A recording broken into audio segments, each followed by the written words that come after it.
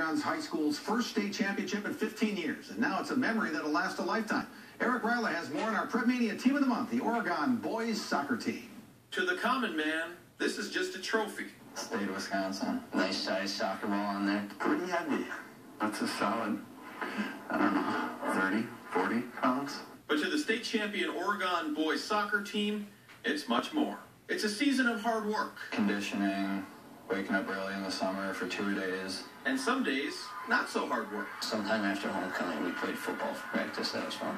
It's like a big family with a bunch of brothers. You know, you throw them out in the backyard and say, have fun, you know. We had that football day, and that was like the highlight of their season. It's a season narrated by loyal fans. Student section took out that fence pretty good. I think the school might have to pay for that, but... And even a couple of theme songs. My favorite one was probably Sweet Caroline. The Queen song, We Are the Champions, they played and they're all singing it. And of course, it means a team. No better group right here.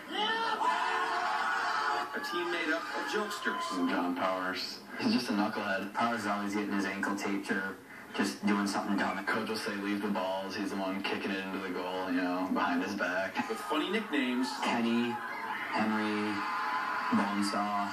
And an unforgettable journey. Every last drill, every last run that we did, every last practice that we attended, I mean, it's just all came together and we put it together and we, you know, came home with a big piece of hardware. And with it, a bond that will never, ever be broken. It's almost sad, like, that we're just done now. Like, I mean, besides the trophy, I just kind of want to keep playing with my team. A team that we now call our Prep Mania Team of the Month.